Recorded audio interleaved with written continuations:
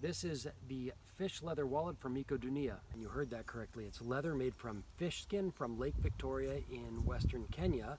We hand select all of the fish skins, and then they are processed and cured similar to any other leather.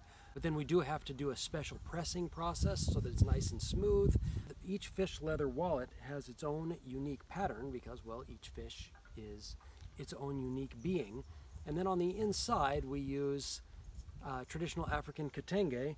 Since it's recycled, we take old scraps, so each one is different and unique. So if there's one of these that you particularly like, whether it's the white one or the one that's more teal or the one that's many multicolored, when you order one, make sure to say that you saw it in this video and we'll hold that aside for you.